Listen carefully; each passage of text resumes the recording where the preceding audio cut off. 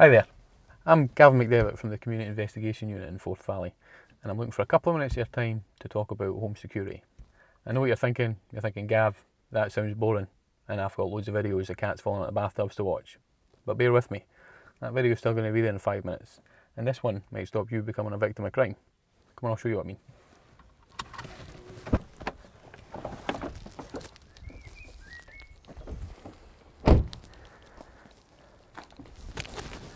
So here's this place. Could be any street, any town. Might be your street. If it is your street, then congratulations, your street's now famous. You see this guy? That guy's a housebreaker. He's not really, he's just acting, but you can go with it. And he's looking for an easy target. I know what you're thinking, Gav, it's the middle of the day. Surely housebreakers only come out at night. But you'd be thinking wrong. That's vampires. Vampires come out at night. Housebreakers are just as likely to target residential properties through the day, because they're looking for a time when people are likely to be out.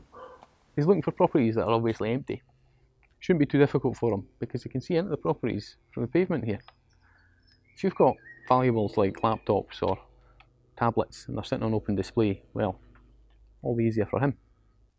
He's also looking for things like alarm boxes and CCTV cameras. CCTV cameras are pretty inexpensive now and easy enough to set up. And even something like a dummy camera or an alarm box is probably enough to make him think twice about targeting an address. Looks like he's found what he's after though.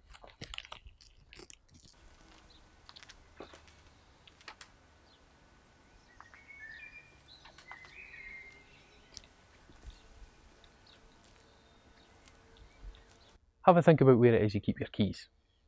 Now, having a key bowl or a key hook near to the front door is really convenient for people who are always losing their keys, but I'll tell you who else it's convenient for.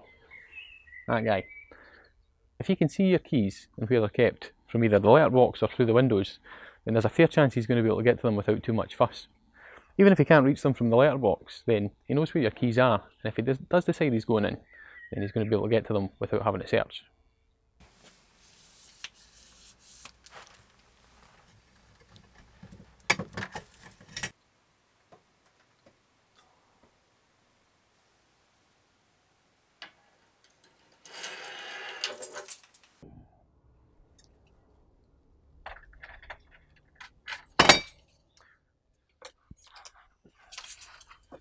Look at that, house keys and car keys. Happy days for this guy.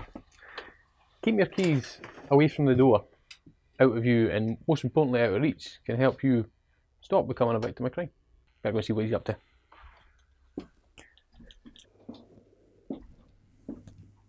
This is where the window shopping pays off. Leaving valuable items out where anyone can find them, well, it just makes his life an awful lot easier. If you hide stuff away where it can't be found by anyone walking into your house, then it means he's got to search for it. If he's got to search for it, he's got to touch things. If he's got to touch things, he leaves a trace that we can follow up later on.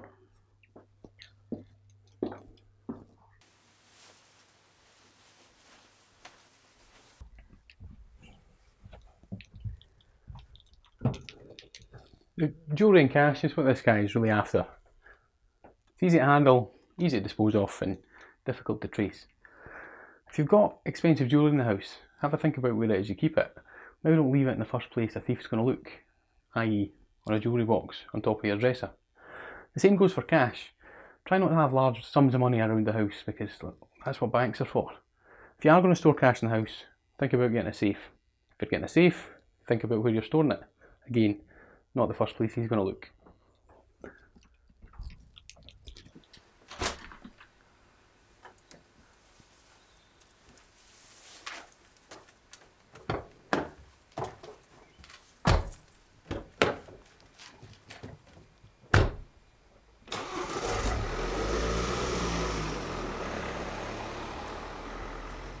All in all, pretty efficient. Imagine how devastating that is for the people that stay here. And it can all be avoided with a few simple thoughts about home security. Think about security measures in and around your home. Don't leave your keys where they can be easily accessed from the front door. Don't leave valuable property lying about where would-be thieves can see them. And let's make life difficult for a would-be housebreaker.